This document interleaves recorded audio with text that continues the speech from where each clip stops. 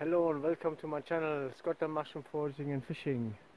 I want to introduce you to a new type of mushroom. It's called the stinkhorn. I just had a smell in the air, sometimes from, if the wind direction is there, you can smell it from quite a distance away. And I just could get that whiff in my nose, and I found them. But before I found the one who was actually stinking, I found a young one.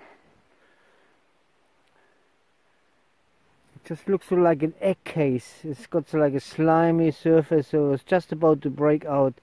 Stinkhorn is an edible mushroom in that form. You could slice it and then just fry it and eat it like that. I never tried it and I'm not planning to. It's a medicinal, it's supposed to have some healthy properties, so I haven't done any research into it. So okay, let's go and see the other one.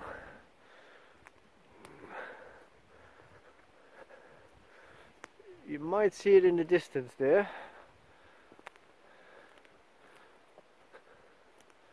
There's one.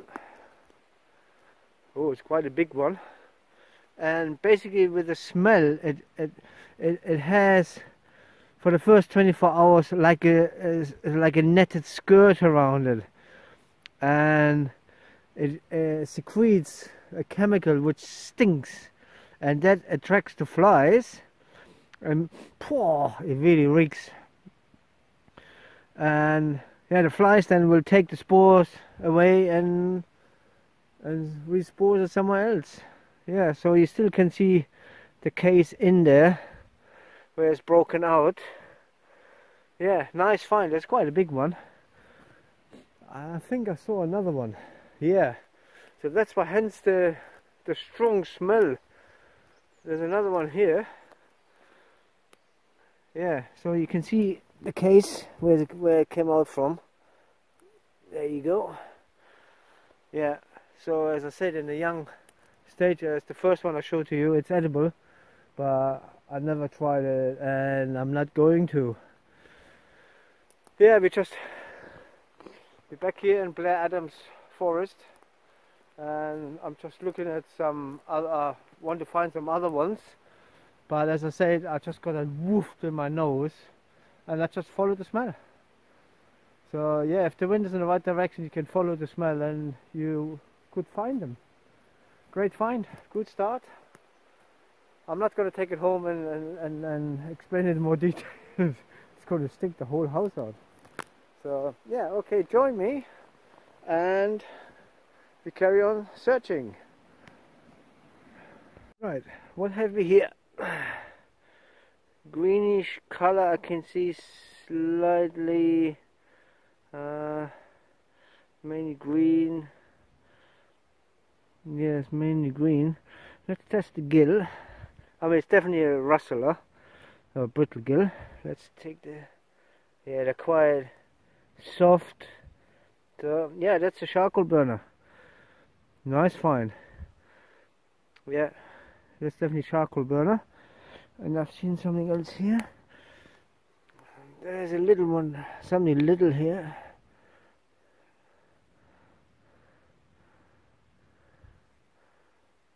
This, I don't know, it could be a very, very young blusher. Let's leave it here. Oh, yeah, here. There is a very young blusher. Yeah. Well, it's not young, it's already old, but it's small. Small. There you go. Of course, we leave it here. It's already full of maggots. Full of maggots. Yeah. That's a blusher. So that probably is a very young blusher as well. So yeah, we're definitely going to take this bad boy.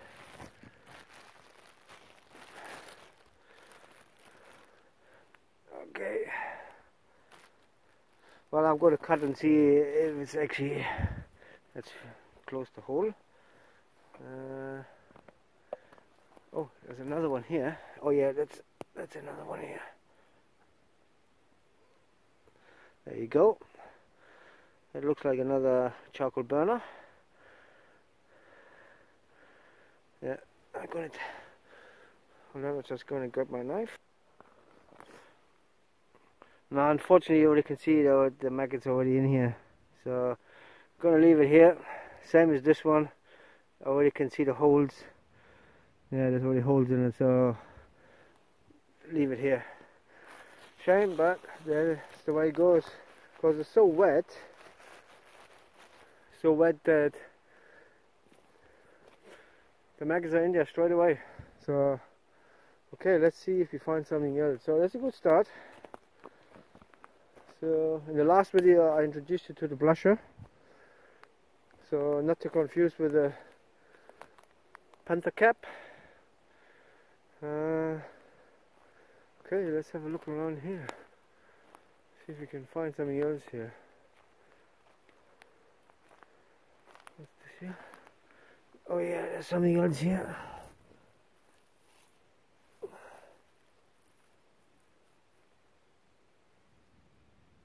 Yeah, it looks like another, I believe, blusher. So they're strong in the coming now. So yeah, I'll keep you posted when I find something else. We did find something else here. Well, let me get one of them out. So they're all brownish. I think I've seen in one of my other videos. I don't know what they are. Yeah, if you know, please leave it in the comments. They're all just like brown. Yeah, they don't exude any milk, so they're not one of the milk caps. If you know, please let me know.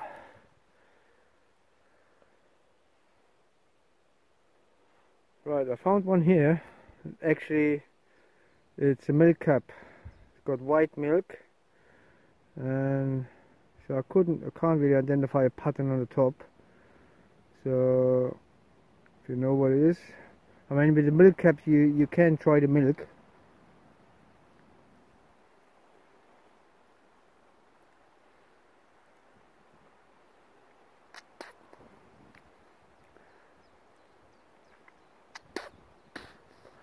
Make sure you spit it out. It's mild tasting, so it might be an edible one. So yeah, nice to see. I don't know which milk cap it is. If you know, please leave it in a comment. Right, nice to see. It smells mushroomy. So yeah, another one on the list. Let's see what else we can find. Yeah, so mushrooms are on the coming now.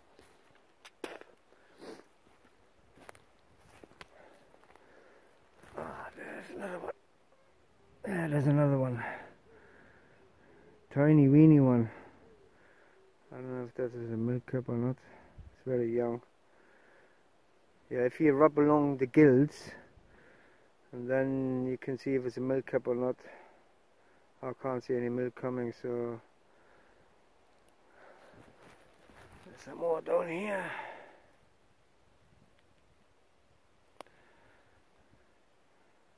Yeah, so I'm really after like edible ones, like the saffron milk cap, the full saffron milk cap.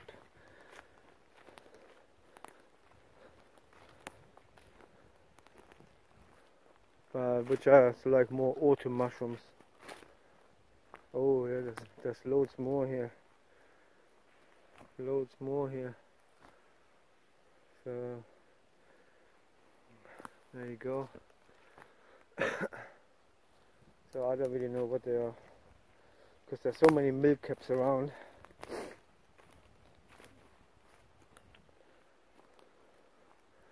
I'm after the tasting good edible ones. Okay, I'll update you when I find some more. Here we have another stinkhorn. Oh yeah, that's very wet. Yeah, nice and stinky. There's the bulb on the bottom, slimy bulb. Whoa, that really reeks. Ooh, let's get out of here.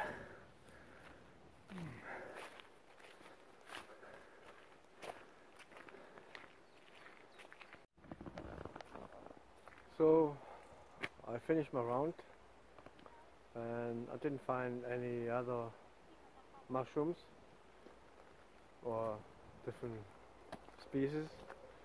So yeah, I hope you found it interesting, and we definitely will see you next time on one of my next videos. And well, I'm trying to get to go for a fishing session tomorrow at Petticure again for flatfish. So hopefully I can upload a video and show you some fish. Until then, I'll see you later. Bye bye.